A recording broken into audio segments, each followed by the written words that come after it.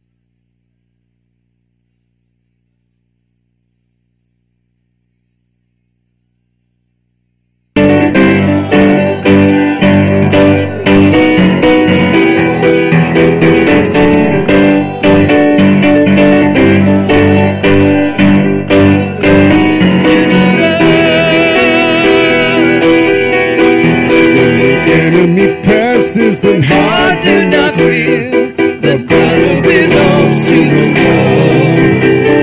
Take courage, my friend, your redemption is near. The battle belongs to the Lord. We sing glory, honor, power and strength to the Lord. We sing glory, honor, power and strength to the Lord. We sing glory, honor, power and strength to the Lord. We sing glory, honor, power and strength to the Lord. Look at verse 3. When the enemy passes and heart do not fear, the battle belongs to the Lord. Take courage, my friend, your redemption is near. The battle belongs to the Lord. We sing glory, honor, power and strength to the Lord. We sing glory, honor, power and strength to the Lord. We sing glory, honor, power and strength to the Lord. We sing glory.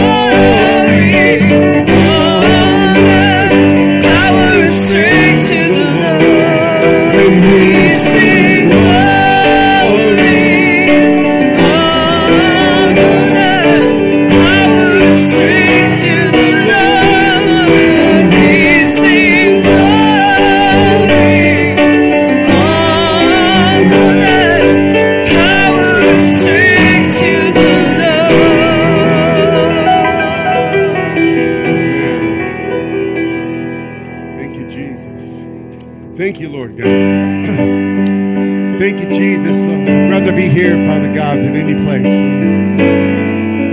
Thank you, God. We long for your presence, Father God. We thank you for sweet fellowship this morning with the saints, Father, but there's just no better thing in life, God, than worshiping you together with the believers. Our eternal destiny, our eternal state will be so much of that, and I thank you, Father God. Thank you, Jesus.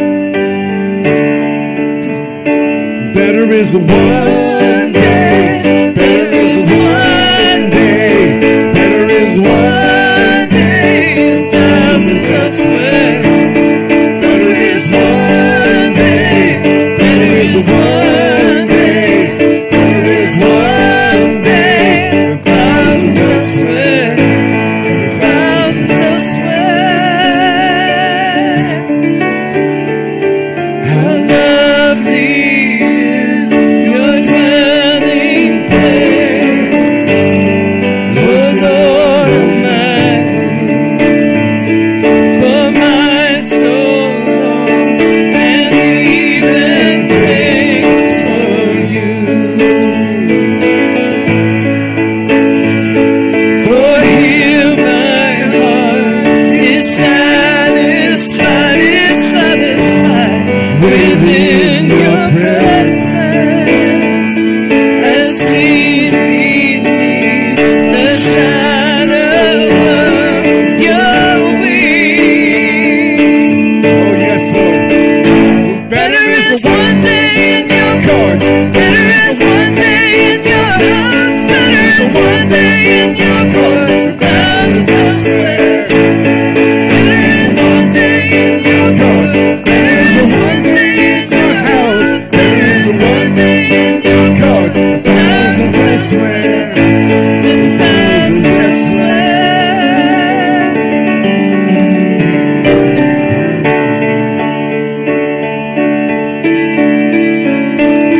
One thing I ask, and I would seek to see your beauty, to find you in the place your glory dwells.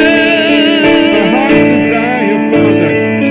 One thing I ask, and I would seek to see your beauty, to find you in the place your glory dwells. So better is one day in your court, better is one day in your house, better is one day in your court, thousands elsewhere. Better is one day in your court, better is one day in your house, better is one day in your court, thousands elsewhere. Better is one day, better is one day, better is one day than thousands elsewhere. Better is one day, better is one day, better is one day than thousands elsewhere, thousands elsewhere. Sing the second verse with me. One thing I ask, and I would seek to see your beauty, to find you in the place your glory dwells. One thing I ask, and I would seek to see your beauty, to find you in the place your glory dwells.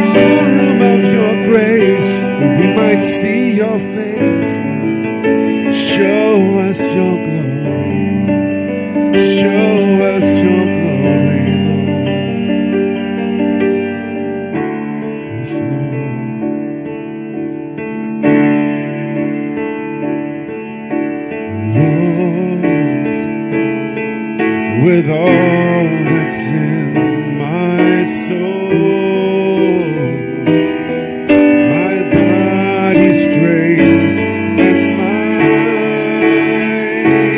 I bless your holy name.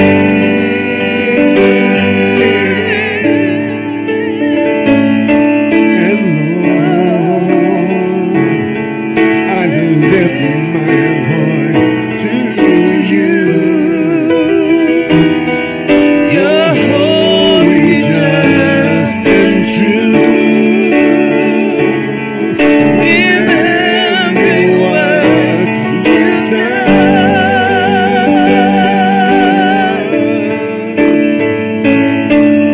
Who heals our diseases, who pardons our iniquities, redeems our lives from death,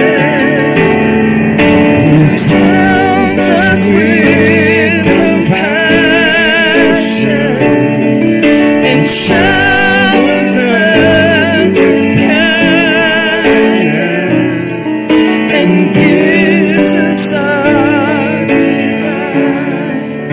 So we are in like the eagle. And Lord, I yield myself to you. You let your spirit do His perfect work in me.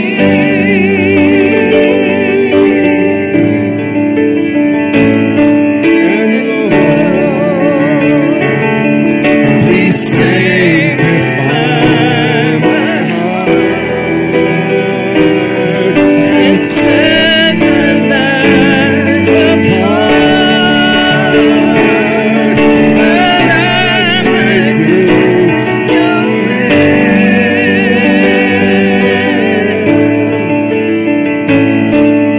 and teach my heart to fear you. And teach me to believe you and walk in all your ways. Clothe me with your glory. Clothe me with your glory and hide me in your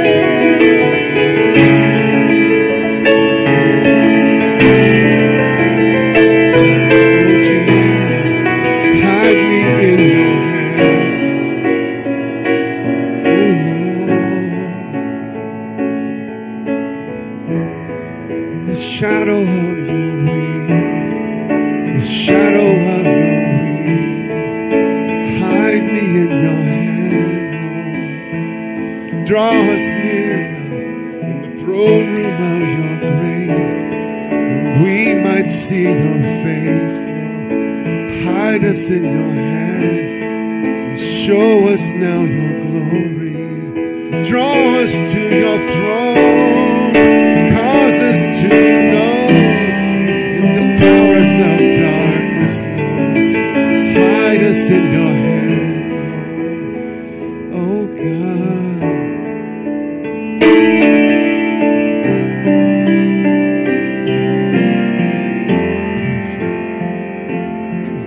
Jesus, draw me closer, Lord, to you. Let the world around me fade away.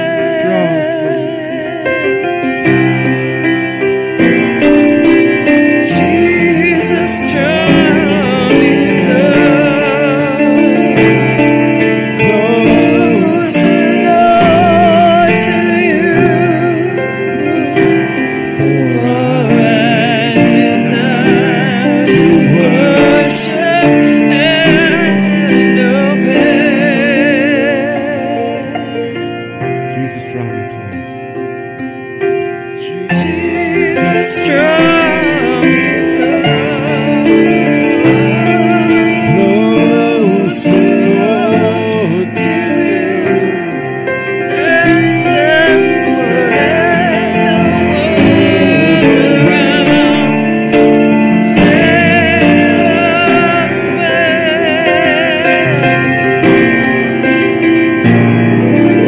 Jesus, draw me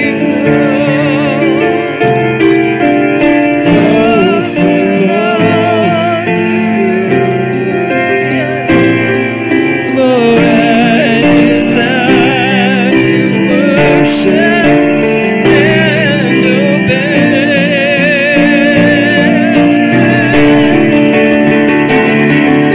Jesus, draw me closer, Lord, to you.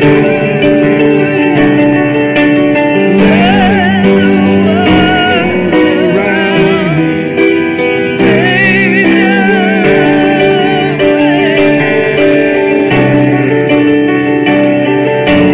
Jesus, draw me closer,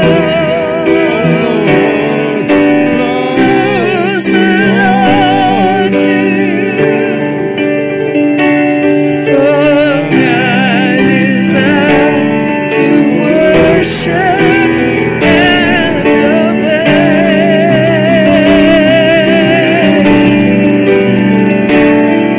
For I desire to worship and obey.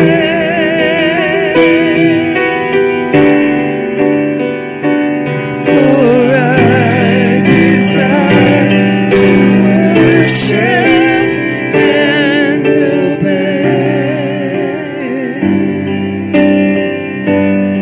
Thank you, Lord. You may be seated.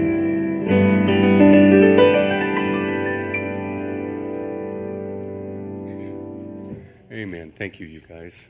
Tony, you have an announcement? You want to come up, bud? Yep.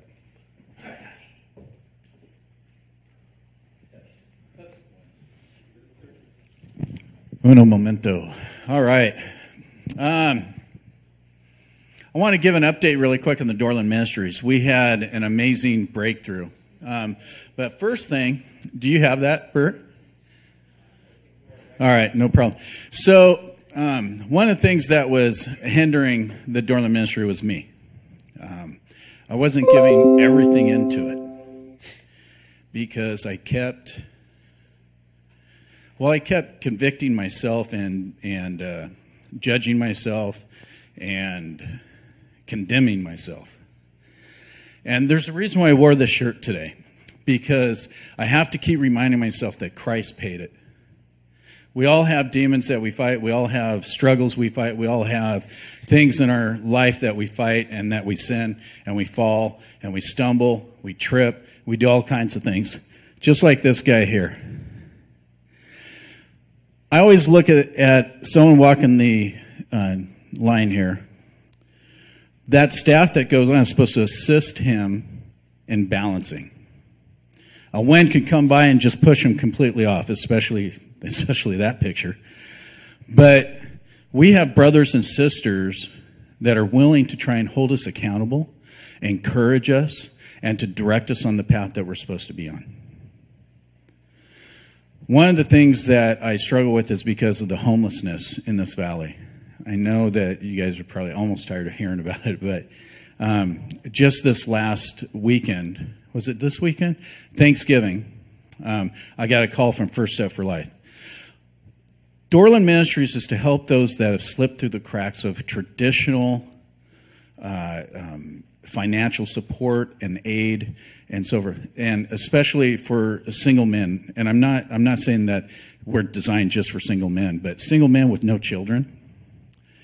These guys have nothing. This guy got out of jail. He spent his time in there. He wants a fresh start. He was waiting for his payment from the state to be able to pay for his month stay in a motel. Well, he got out. The mail hasn't been there because of the holidays.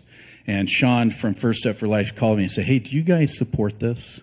Can you guys help him?" So we put him up in 2 nights in a motel room. And it was all because of donations from people like you and people that are online, evidently. And I just got good news over the weekend that we've been trying to get a warming shelter together, but we can't call it a warming shelter. We have to call it a, what did he say? Anyways, there's different laws and regulations for that, because if it's a warming shelter, you have to have a kitchen, you have to have a bathroom, you have to have all this stuff. It's just some place for them to get out of the cold and take a nap or sleep overnight and stuff. It's not for that. So we have a shed. I've been working with Ziggy's where I work. We have this shed that's been there, and I've been praying for them. So I hope you guys join me in prayer for this, that they donate the shed. We have enough funds now to be able to buy it, but then we don't have enough funds to repurpose it. So it's a catch-22, and God's still working. I know it's His thing, but we're also supposed to pray with perseverance and specificity. Did I say that right? Yes. That's encouragement right there, baby. Specificity. Expialidocious. Anyway, so I just want you to know that today we're having another meeting for Doorland Ministries at Rosars at noon today. And if you're interested in more information about Doorland Ministries, if you're interested in volunteering, if you're interested in donating, please do so. Again, it's above and beyond the tithing here. We're still going to be doing the backpacks. Right now, we went to Big Five and we ordered some, they were out of backpack or sleeping bags and tents. They had some tents there for $20. They had 5 degree. Was it 5 degree? 5 degree and up sleeping bags, mummy bags that were only for $25. They're normally $60. So we went ahead and ordered 6 of each, right? We already got 2 of sleeping bags, I believe. 2 of the sleeping bags. But Big Five, here's how God...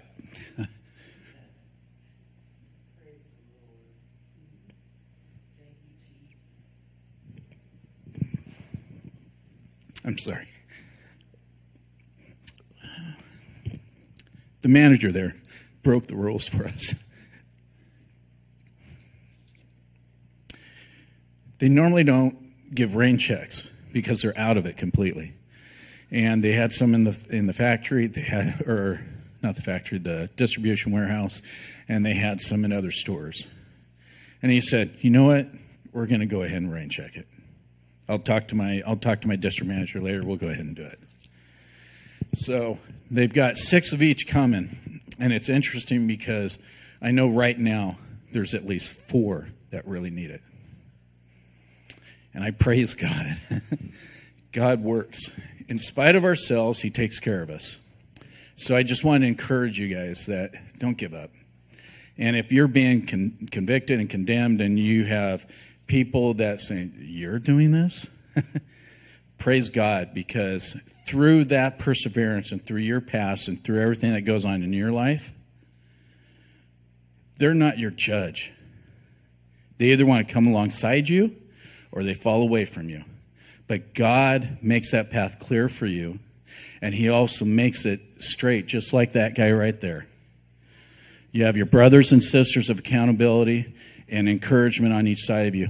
But he also says, right, doesn't he not say, narrow is the path to me? I don't know how much more narrow you can get to that, but if you look, there's plenty of space on each side to fall, isn't there? So I want you to know that God is good. He's true. He's real. And Jesus is alive, man. Thank you, guys. Noon Rosars. Amen, Tony. Thank you. Good news shared with us. Appreciate the opportunity to be informed about what's going on, Tony, a lot. And always good to hear that. We sang a couple of songs that had to do with the covering of our God. One was about his wings that cover us and protect us. And the other one was being held in his hand. And brought to mind a story that I think you've probably all heard, but I think it typifies exactly who our God is at any moment in time in our life. And that is, in the midst of fires that raged in various communities, there happened to be a farmer whose entire... We all heard, but I think it typifies exactly who our God is at any moment in time in our life. And that is, in the midst of... That was really weird.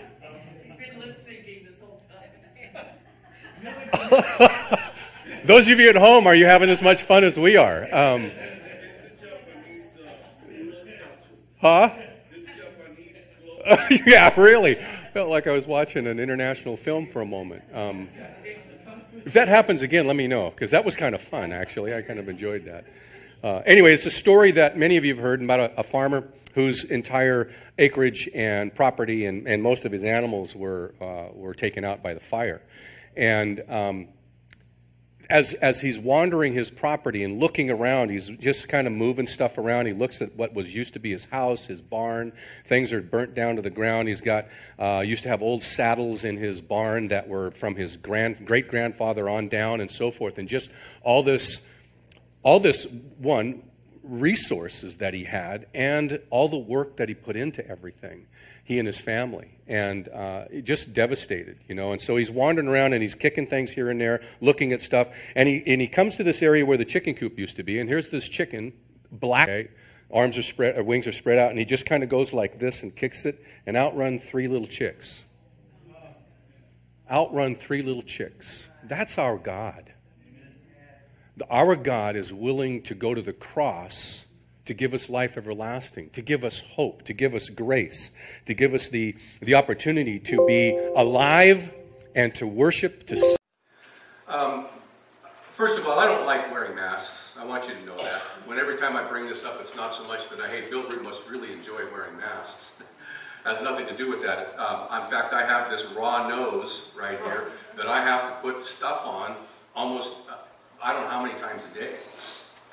I know it fogs people's glasses up. It's hard to talk intelligently through them. And oftentimes, at least in class, it's hard to hear students talk and to catch facial expressions. I tell a joke, which I think is funny, and you can't see anybody laugh. That's hard, At least I might be able to hear a chuckle, but it's hard not to see at least somebody smile. And so it's hard. I don't like it. And the masks make it impossible for us to forget this very depressing reality of COVID. It's hard because it's there. And the uncertainty of when it will be gone.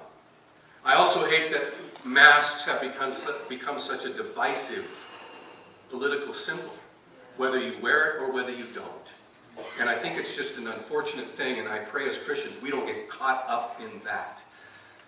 Because the masks look at those who don't wear masks and think the worst. Those who wear or don't wear masks look at those who wear masks and think about the worst. I can't tell you how many times I get laughed at when I walk into certain stores. And I don't mind it. I'm okay with it. I'm okay with them laughing at me. I've had some situations in which people will say, "Are you an idiot?" And I say, "Yeah." You bet. How about you? And your pastor every now and then, or at least your the guy that occupies his pulpit, sometimes lets his silly, smart alecky self out of the bag in those circumstances. It's silly that we have come into this situation, but I'm also not surprised because everything is polarizing and everything is politicized. I understand also that the avalanche of information about the effectiveness or the ineffectiveness of masks causes us just to go, wow, I can't wade through all of this information. It's kind of like this. Sorry. If you've gotten onto Medicare, and I'm looking at Medicare, man, sifting through all that stuff is mind-boggling. I have a tough time being able to read all of it and really understand it. What I want to be able to do, and we hopefully have an appointment this week, to be able to sit down and say, hey, I'm 65, I'm working, don't know how much longer I'll work, but I envision myself working for a while, I have full health coverage for both my wife and I. What is it I need in Medicare? And what's the supplement that I want? Okay? I forgot how old I was. I went up to Lewiston High School to visit and watch one of my interns. This was a week and a half ago, and I ran into Mike Murphy. Some of you know who Mike is. And we're sitting there talking about masks because everybody's mandated to wear masks, both in the city as well as at that high school. And he's telling me a story about his dad, who was a good friend of mine, and his health is deteriorating and so forth. And he told about the coverage that John had with Medicare and the supplement. And I said, which one is it? He said F. And I said, really? I could write that down. He said, you can't get it anymore. Oh, shoot. Okay. He said, well, how old are you? I'm 67. And as soon as I said it, I went, I'm not 67. Well, how old are you? And then he had this real quick. He teaches math. He said, well, when were you born? Let's start there. 1955. Okay, and we're on a 20 number bill. So I don't think you're 67 yet. Oh, yeah, sorry, I'm 65. Wading through the enormous amount of information in that, as well as what we get on the media, what we get in written, we can find all kinds of information on it. It's no wonder that with all of this diverse expertise that's out there, and again, I'm not a medical professional, but I hear probably 90% of all medical people say masks are effective. Okay, I'm not a medical professional. I don't really like wearing them. And so with this shortage of consistent messages or hypocrisy from our leadership and so forth, I want to go back to one thing, and that is, like Nick said, His Word. That's what I will always go back to, is His Word and what it is that He tells us. I'm going to read a couple of scriptures here, and then we're going to turn to Revelation chapter 3. Okay? I'm going to read a couple of verses from John 1, Colossians 3, and Hebrews 4. About the Word of God. John 1:1. In the beginning was what? The Word, and the Word was with God, and the Word was God, Jesus Christ. Colossians 3:16. Let the Word of Christ richly dwell within you, with all wisdom, teaching and admonishing one another in psalms, hymns, and spiritual songs, singing with thankfulness in your hearts to God. The line that grabs me is this: let.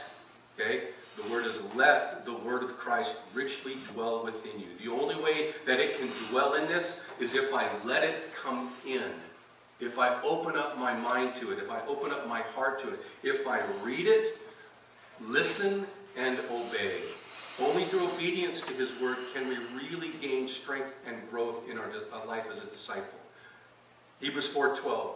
For the word of God is living and active and sharper than any two-edged sword, even penetrating as far as the division of the soul and spirit of both joints and marrow, and able to judge the thoughts and intentions of the heart.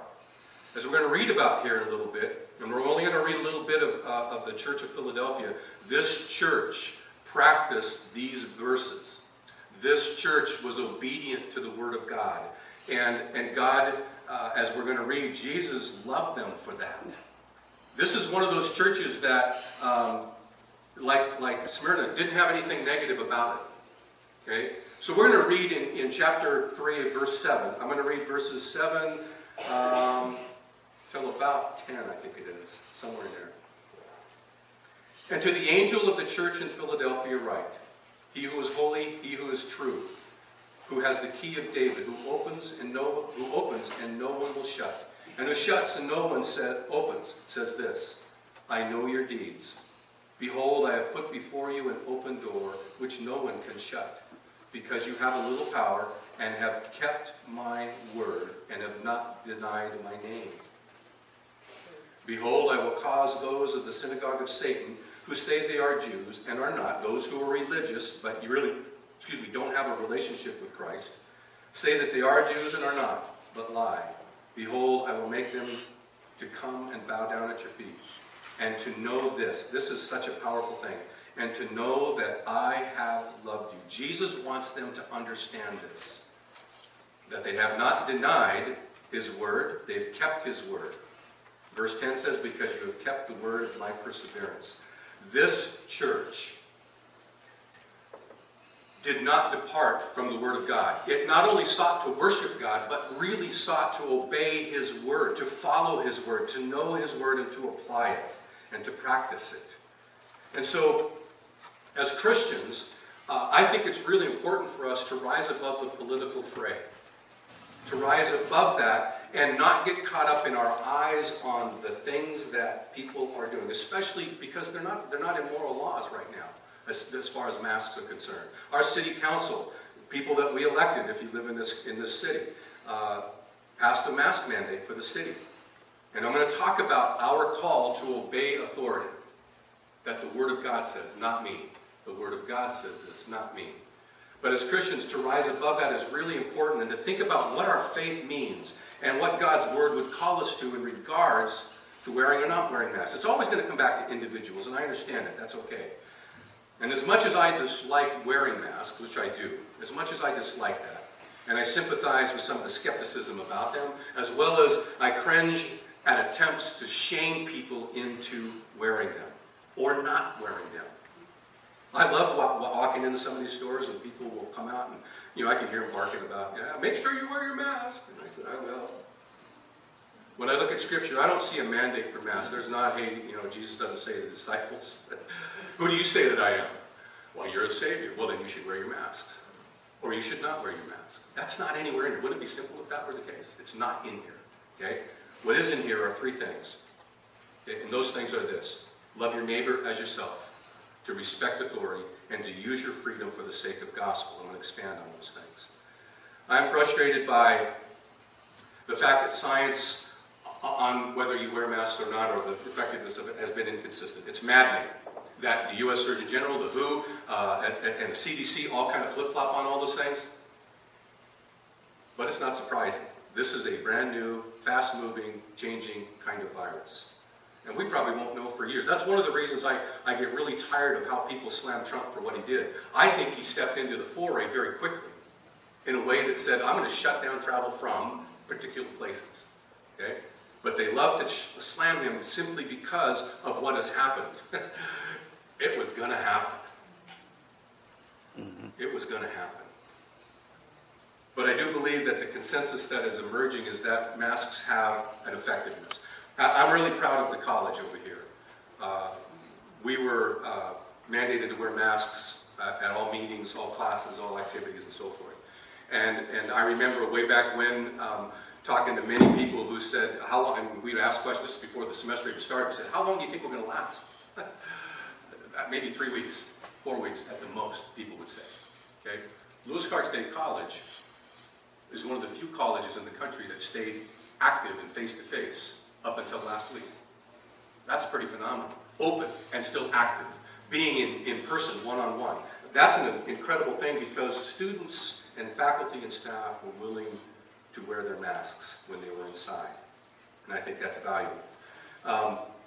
So I'm going to read Matthew 22, 34 through 40, and a couple of other ones in terms of this loving your neighbor as one of the concepts associated with how we handle our freedom and what we do when we come inside small buildings like this one. Okay? That we think of others before ourselves. Matthew 22, 34 through 40 says, hearing that Jesus had silenced the Sadducees, the Pharisees got together. One of them, an expert in the law, tested him with this question, Teacher, which is the greatest commandment in the law? Jesus replied, love the Lord your God with all your heart, with all your soul, and with all your mind. This is the first and greatest commandment, and the second is like it, to love your neighbor as yourself. And this is what's a powerful statement at the very end of this is, all the law and the prophets hang on these two commandments. Our willingness to obey God, to love him with all our heart, soul, and mind, and to love our neighbor as ourselves. To think of them before ourselves. Later on, I'm going to read from Philippians about the model that Jesus is for you and I, in that he chose to go to the cross. He chose to be that chicken who stayed in the midst of the fire to protect everybody else. He sacrificed. He sacrificed, and he calls us to sacrifice for each other.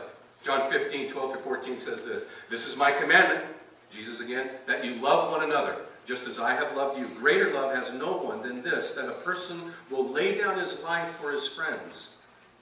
You are my friends if you do what I command you. John 13, 34 and 35. I am giving you a new commandment, that you love one another, just as I have loved you, that you also love one another. By this loving example of others before myself, by this all people will know that you are my disciples if you have love for one another. It's important that we understand that as Christians, we're called to love our neighbors, and I've talked about that before. I hope you have good neighbors. They're easy to love. If you have those kind of neighbors that are hard to love, you're still called to love them. That's hard. That's a tough thing. To love our neighbors as ourselves, particularly in indoor spaces. I went into Rosars the other day. Rosars has a mask mandate, as does the city. But there are also, understand that there are health reasons for some people not wearing masks. Understand that. What I struggle with is when this person was up near the checkout stand and she came in and somebody recognized her and said, how are you? Blah, blah, blah. And I said, well, our whole family has had COVID. We've all had it, and we've all come through fine. We're not wearing masks anymore. You guys shouldn't wear masks. And they just got into this argument. The other person standing over here was a former teacher at the junior high here, one of the junior highs here. And she's wearing a mask, and she says, well, wait a second. My sister is in the hospital with COVID, on a respirator. It's okay that you got over it, but don't come in here and make me feel bad for doing this. I hope that other person was not a Christian. I hope. Because she was a clanging cymbal, a sound with no love in how she delivered her message.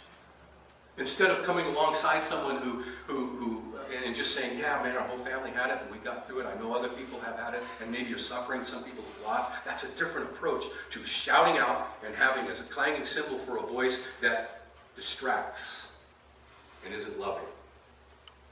Submitting to the Word of God. This church in Philadelphia leaned into God's Word to live their life each and every day and to be recognized as folks who understood God's law and were willing to obey it.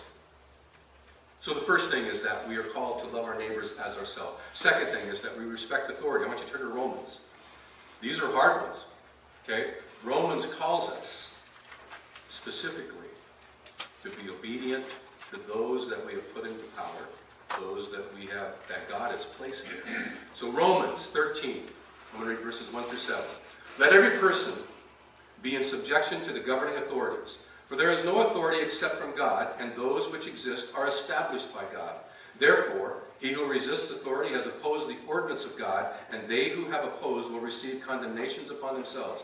That causes me to be afraid. That line right there. Will receive condemnation upon themselves. For rulers are not a cause for fear for good behavior, but for evil. Do you want to have no fear of authority? Do what is good, and you will have praise from the same, for it is a minister of God to you for good. But if you do what is evil, be afraid, for it does not bear the sword for nothing, for it is a minister of God, an avenger who brings wrath upon the one who practices evil. Wherefore, it is necessary to be in subjection, not only because of wrath, but also for conscience sake. For because of this, you also pay taxes. For rulers are servants of God, devoting themselves to this very thing. Again, render to all what is due them. Tax to whom tax is due, custom to custom. Fear to whom fear, honor to whom honor. I think we honor our God when we understand that passage. to be able to, I think it's easy. I mean, all of our political and media landscape is all about trashing one another. There's not much encouragement that goes on the media. There's not much uplifting that goes on. Regardless of which media outlet you watch, they're all hammering on one another. There's blame to go around everywhere. But all it seems to be is certainly just making such abusive kinds of statements towards one another. Certainly, leaders make mistakes.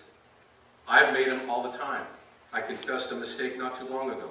It is important that we understand that leaders will, because they're human, will make mistakes. But never forget this. God has put them into place. God has placed them there for his purposes. And this circumstance, this situation is a series of complex and fast evolving issues and question marks that surround this thing called COVID. 1 Peter 2. Let's read that one. 1 Peter 2 has some nice verses in it that have similar kinds of impact that we just read. Verses 13 through 17 of chapter 2. Talking to those believers who have been scattered about, okay? Submit yourselves to the Lord for the Lord's sake to every human institution, whether to a king as the one in authority, or to governors as sent by him for the punishment of evildoers and for the praise of those who do right. For such is the will of God, that by doing right you may silence the ignorance of foolish men. Act as free men, and do not use your freedom as a covering for evil, but use it as bondslaves of God. Honor all men, love the brotherhood, fear God, honor the king. I see that and I read and understand that we are to respect human governments. Now, we are not being asked to, one, you cannot carry this anymore. You can't read this Bible anymore. Like in other countries, people are persecuted and punished for having one page of this. One page of this that they have torn out and hidden in their shoes, in their socks. You and I have the freedom to walk around with this anywhere we want. Not that we always bring it to church, but we can do it. We can bring this. We can take it and read it anytime we want to. We have the freedom to be able to do that. We have the freedom still to be able to meet, to congregate. I want to keep doing this. I want to keep meeting like this because you encourage me when we meet. I love getting handshakes and hugs and elbow, whatever those are called. I think mine could spark fires if I ever had another one with somebody who's just as bony as I am. Man. But we are called to be submissive to governments, as long as the laws are not immoral or go against the law of the gospel of Christ. Okay? That Rosar's interaction, again, was just that whole aspect of people not really respecting one another, let alone the authority. The third thing and the last thing is that, as we alluded to just now, I'm going to ask you to turn to 1 Corinthians chapter 9. It talked about freedom. It talked about freedom, that we handle our freedom correctly. That we understand that freedom is not just to do whatever we want, but we are set free. 1 Corinthians 9. And I'm going to read verses 19 through 23. One of the greatest things that any pastor loves to hear is the turning of these pages. 19. Paul, who had every right to use his freedom to ignore authority, because he was an extremely knowledgeable, wise man and somebody high up in the religious order of things. For though I am free from all men, I have made myself a slave to all, that I might win the more. I could stop right there. Even though I am free from all of us, and we are. This guy says, I have made myself a slave, in other words, to serve others, to honor others before myself, to be made uncomfortable and inconvenienced, so that what? I might win more to Christ. And to the Jews I became as a Jew, that I might win Jews. To those who are under the law as under the law, though not being myself under the law, that I might win those who are under the law. That to those who are without law, I lived as without law, though not being without the law of God, but under the law of Christ, that I might win those who are without law. To the weak I became weak, that I might win the weak. I have become all things to all men, that I might by all means save some. And I do all things for the sake of the gospel, that I may become a fellow partaker. Paul could have used his freedom to do whatever he wanted, to live above the fray, to live above all that he was called to do, and as to sacrifice himself and his personal comforts for the cause of Christ, for others to come to him, to Jesus. Paul's example, to me, seems like he's pretty happy to give up that freedom in order to win others to Christ, to be able to love others well. It was his missional power. It was his mission directing towards that. Few things are more beautiful to witness than someone who is giving up their rights and freedom for the sake of another. I read this story that I thought was powerful. It comes from a book that I read a long time ago called Holy Sweat by Tim Hensel. It's about a World War II Japanese prison camp. Okay, and there's a story that never fails to move people. It's about a man who, through giving it all away, was literally transformed. He literally transformed the whole camp of soldiers. The man's name was Angus McGillivray. Angus was a Scottish prisoner in one of these camps filled with Americans, Australians, and Britons who had helped build the infamous bridge over the River Kwai. The camp had become an ugly situation. A dog-eat-dog mentality had set in. Allies would literally steal from each other and cheat each other. Men would sleep on their packs and yet have them stolen out from under their heads. Survival was everything. The law of the jungle prevailed until the news of Angus McGillivray's death spread throughout the camp. Rumors spread in the wake of his death. No one could believe this big Angus man had succumbed and passed away. He was strong. One of those who they had expected to be the last to die, the last to breathe his life. Actually, it wasn't the fact of his death that shocked the men, but the reason that he died. And they finally pieced together his story. The Scottish soldiers took their buddy system very seriously. Others, they took their buddy's sake and system seriously. Their buddy was called a mucker. And these soldiers believed that it was literally up to each of them to make sure their mucker survived. Angus's mucker, though, was dying. And everyone had given up on him. Everyone, of course, but Angus. He had made up his mind that his friend would not die. Someone had stolen his mucker's blanket. So Angus did what? Gave him his own, telling his mucker that he had just come across one that was extra. Likewise, every mealtime, Angus would get his rations and take them to his friend, stand over him and force him to eat them, again stating that he was able to get extra food just for him. Angus was going to do anything and everything to see that his buddy got whatever he needed to live. But as Angus's mucker began to recover, Angus collapsed, slumped over, and died. The doctors discovered that he had died of starvation, complicated by exhaustion. He had been giving of his own food and shelter. He had given everything that he had, even his very life. The ramifications of his acts of love and unselfishness had a startling impact on the compound, and others began to follow his lead. This was a witness, a powerful witness for Christ. We're not called to give up our life yet. We're not called to be put into prison yet. There will come a time in which that's probably going to happen to us. But it's at this time an opportunity for us when we have it before us to be obedient and to love others well and to use our freedom for the sake of the gospel. Finally, I'm going to read Philippians chapter 2. This one is about Jesus and what he could have done but chose not to do. And Philippians chapter 2, verses 1 through 8.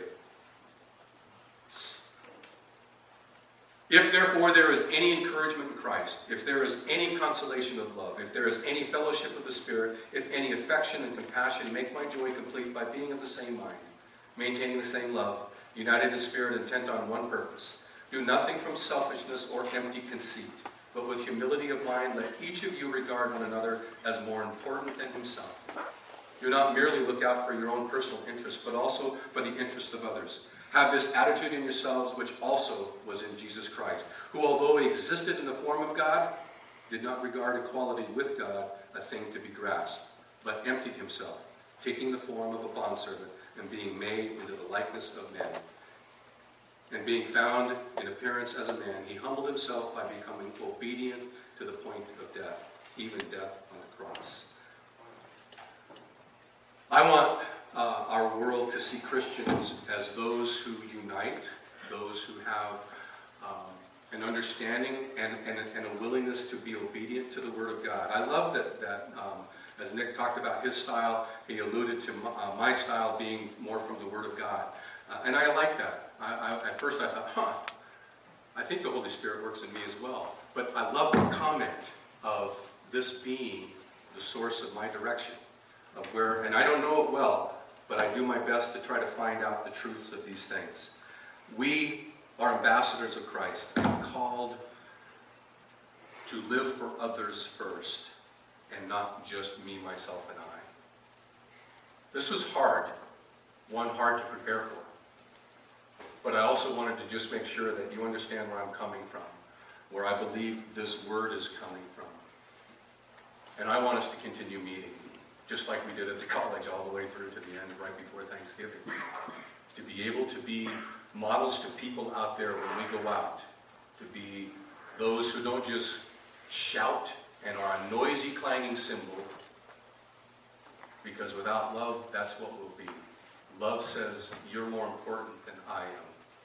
You are worth the sacrifice of my uncomfortableness, my inconvenience. Okay. I've asked Lewis to close us in prayer. Do you have a microphone, Lewis? I don't know about you, but I had a really good Thanksgiving. How many extra meals have you had since then? I love having extra turkey and gravy and mashed potatoes late at night when it's the worst time to eat, but I sure like it. Yeah. Well, thanks the Lord for His word and clarify things. I had a teacher when I was in middle school. Every time he wanted to solve a problem where somebody stepped on somebody else's boundaries, he used to say, we all have rights, but how far they go? Usually your rights ends where the other ones or somebody else's begins. So your rights transform into responsibility. And, for many years I keep that right. I keep that thinking that I do have rights. Bill has rights. Everybody has rights. But how far they reach, where they end. And like I say, every time he corrected anybody, he always started with your rights ends where somebody else's begins. And then it's whole responsibility. Thank you. Thank you for sharing all this with us. Let's pray. Heavenly Father, we glorify your name. We praise you for who you are, our Creator, Almighty, provider of everything and anything we have in need. I thank you for your word this morning. I thank you for encouraging us to obey you, not just through a simple, just simply following the rules in the church, but also to submit to the laws and the government. God, as long as we respect you, God, help us to do so. And I pray, God, for everybody that is going through some pain, whether it's physically. I pray for Carrie, Lord. Give her the strength that she needs to make it to the time when she's supposed to have surgery, Lord. And if it's your will that she will be healed, God, we will praise your name for that. But in the meantime, we ask the Lord to prepare her, prepare the medical staff that is about to take care of her. I also pray for the Madison family. God, in the loss within 2 months of their parents, God, I can imagine the suffering. And even though they may say it's supposed to happen, we see it coming, Lord. There is always the sorrow of losing the loved one, the one that seeks to raise you and see you grow and provide for you. I thank you for the lives, and I pray that everybody will glorify your name for having them for such a long time in their lives. I pray for anybody else that is over here, God, in church, that it needs encouragement, that all the situation of the COVID, God, may affect us. I pray that all of us will reach in your word and believe it and make it our guide for every day. I pray for Tony's ministry. Lord, you have guiding, and you will keep providing for him. God, we expect those miracles like the little boy that approached with the fish and bread. And you will expand, God, in so many ways and provide for those without a need. I pray for a church, for unity, to be one spirit, to be one body, to be one mind, to be one to worship you, to be one that bows down and follows you truly. I thank you, Lord, for this service this morning. And as we go home, we pray that we can follow you just like Peter, like any of your disciples did. We will struggle, but you pray for us, you intercede for us, and you will lift us up as well. Thank you, Lord. In Jesus' name I pray. Amen. Shout out your favorite part of the Thanksgiving feast. Family. Turkey. That's like a duh. Turkey, gravy, mashed potatoes. Man, it just is such a good time. And I know this year was probably harder for a lot of folks, just because of the opportunity, or the lack of opportunity for people to get together. We talked with Johanna, her pregnancy. I just want to give you an update. She's doing well. One of the things that we're cautious about is going over there. She has a very high risk pregnancy because she lost her previous little one, August. So we want her to be able to finish. And for little Eloise, her name is Eloise Gray. Such a pretty name, man, Eloise Gray. And the Gray name comes from my grandfather, my Indian grandfather's aunt, who was named Grace Mill. And it was a name that Johanna always really liked. And she said, what was that name? And how's it spelled? And so Eloise Gray is doing well. Lots of movement in there. And that little family's doing well. I hope that your Thanksgiving time was blessed. And I know not all of them, not every day might have been that way, but I pray that your time together with family, or maybe in a small intimate family gathering, was good. And that you were blessed beyond measure. And may you be blessed as you leave this place. Today at noon, I wanted to reiterate that Tony will be at Rosar's at noon, right? In that little cafe area, kind of, whatever it's called in there. Yep. Keep them in prayer. Keep Ziggy's kind of in your prayer as far as giving them that storage. And that would be awesome to have that and then have it repurposed for you. God bless you. Have a really good week. A time in which, as you leave this place, that you walk out there ready to touch people for Jesus Christ, not for self, but for Christ. In his way, that we would love others well and beyond measure. May you be blessed this week in Jesus' name. God bless you. Have a good